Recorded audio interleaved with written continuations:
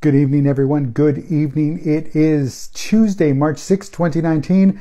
I'm David Guerra, and this is Let's Have a Chat. Well, it's Tuesday. In the Tuesday calendar, it says it's in the news. We're talking about leadership in the news. So tonight I'm going to go a little off the norm of what I've been doing and kind of talk a little bit about personal leadership, personal growth, personal development, just becoming a better person personally on the inside. And how is this tying with the news? Well, you can just look everywhere. There's always an example. National news, international news, local news. In your neighborhood, probably, there's something going on right now that you see as well. Somebody's lack of leadership, somebody's lack of initiative, somebody's lack of ethics, morals. And it goes on and on and on and on and on. And I know it's easy to point the finger. However, it's sometimes just too easy to point the finger because, again, they do something so crazy, so stupid that they end up in the news. They end up in the news. And this past weekend, it's like this. There was a shooting, and it was at a home, and it was considered domestic violence, and that's usually what happens in the home. It wasn't a break-in or anything. It was this one individual, male, and he has a federal job, and the job allows him to carry a sidearm, and that job also deals with running up and down the border, making sure things are secure and safe. Okay, so we got that, and then we have a female, and they're cohabitating, meaning they're both living in the same place. But my understanding is that she was trying to bring it to an end, bring the relationship to an end. And my understanding is she had a couple of children prior to being with this guy, and together they have one child. And apparently as part of the breakup, somehow something happened in the sense that the gentleman, the male individual, had the child in one arm, and the weapon was drawn. A weapon was drawn and discharged twice, at least twice, striking the female 2 times in the upper torso.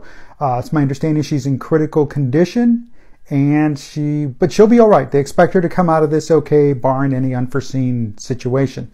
But again, so now this joker here, he's now charged with attempted murder and what was that called? I forgot what it was called, but basically because there was a child endangering a child, because there was a child involved or in that room, and in this case it was in his arms. And this is what the police reports are saying. So again, I wasn't there, I don't know, but that's what I do know, is I'm just conveying that. So again, okay, so that's the picture, that's what's going on. It's occurred at 3 o'clock in the morning.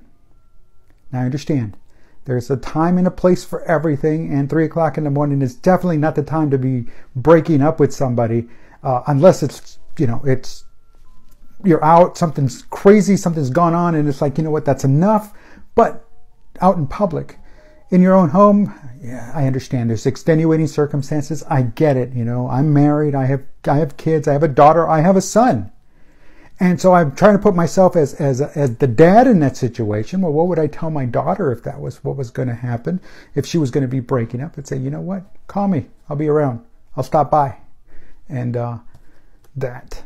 But again, the personal leadership comes on the other side. And I'm not blaming anybody because I don't know the details, but what I do know is that on the other side, the male part of this, he was given a weapon as part of his job. That's what he was trained to do, is to use the weapon as part of his job. He was off duty. There's no excuse for drawing your weapon off duty unless it's to protect life, not to make your case, and you're not breaking up with me and no, that's just nonsense. And again, it's terrible that it happens, and stuff like that happens all the time. But they got him. He's under arrest. He's in jail. $800,000 bond. The whole 9 yards. They got him. The kids are safe. They're all with relatives. So all of that. But again, folks, this individual, the female that was shot, to my understanding, is a teacher, and a well-liked teacher. And I know this because my daughter was in her class when my daughter was in high school.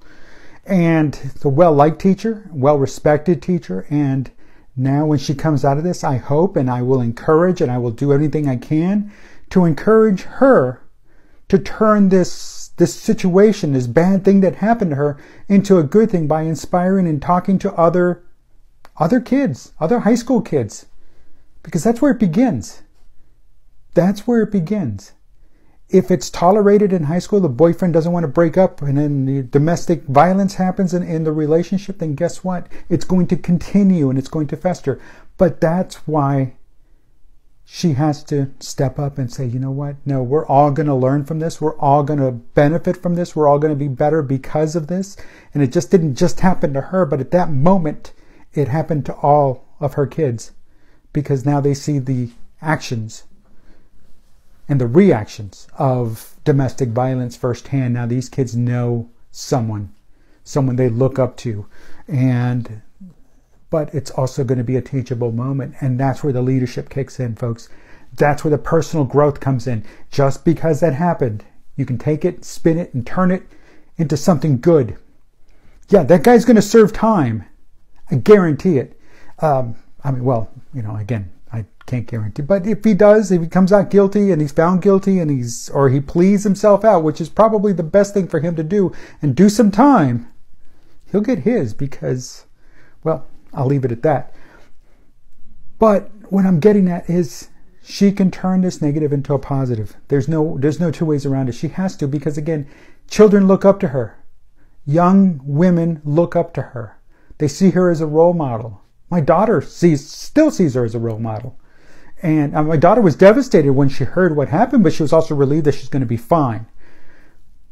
But something's got to get done. And enough's enough. And if we start in high school, then we can go back down to middle school. Then we get down to the elementary level. And it's got to happen. The conversation has to take place, because again, you become a strong person. You become well-rounded. That's what school is supposed to do, but it's also not supposed to allow things like domestic violence to permeate and to grow and to fester and to allow it to go on to adult life. So with that being said, count on me reaching out to this individual when she gets back to work and saying, hey, it's time to do something. As a dad, as a parent, I'm not going to allow it in my family. I'm not going to allow it in my home, and it should not be happening at school. And if we can all work together to do that one thing to ensure it doesn't happen again in high school or later on in life because of the actions taken now, then I'm all for it, and I would really appreciate if she would. Now, if there's anybody else out there, then by all means, let's step up. Let's work together as parents. It's our job to ensure that our kids' safety comes first. I love my kids, and I know other parents love their kids too. And I know that the teacher's dad loves that teacher, and I know that the parents of that man, that male, they love him too, because again, that's the kids. But again, it's rough. I don't even know. I can't consider him. I don't call him a man. I can't do it. But he's still a male. And he's a human being, and he has his issues he's now going to have to deal with. And unfortunately for her, she's got these issues that now are brought straight to her. And with that being said, folks, if you see something, say something. If it's happening to you, call for help. If you're that one that's just right on the edge, trust me, there's a lot of people out there that'll take your call just to hear from you and just to say, hey, look, I'm on the edge. Here's my situation. And it doesn't have to get to that extreme that male did, where he felt he was man enough to pull a gun and discharge his weapon and strike a woman who was defenseless, because she didn't have a firearm to defend herself, no matter the situation. So she wants to break up. It's fine. Maybe it's for the better. Maybe for both of you it would have been for the better. But now for him, we'll never know. But then again, hey, we'll never know. But for her, she can turn this lemon into the biggest lemonade that there is, biggest glass of lemonade that there is. And for everyone else, again, just because it's happening doesn't mean it has to continue. So please reach out, ask for help. If there's a situation you're going to get yourself into, call a friend, call a family member, call your dad, call your mom. Let them know, hey, look, here's what's happening, and I need you to be around. Trust me. The moment my daughter calls and she says, Dad, I need to do something about this situation, I'll be there. I'll be there, no doubt about it. And the same thing with my son. Dad, I need help with this. Let's go. Because again, and I understand not all parents can do that. Not all friends will always be there, but do something. Think it through, plan it out, and anticipate the worst, because again, we never know what human beings are capable of. I guarantee you, she wasn't expecting that when she told him that she wanted to break up. I mean, I guarantee that was the last thing she was expecting. But again, people do the stupidest things. And so this guy decided that's what he wanted to do. So again, folks, I can't reiterate enough. You see something, say something, you do something, something's happening to you, ask for help, reach out. There's people listening, there's people that will help you. My name is David Guerra. Today is Tuesday, March 6, 2019. Have a good evening. I'll talk to you all tomorrow.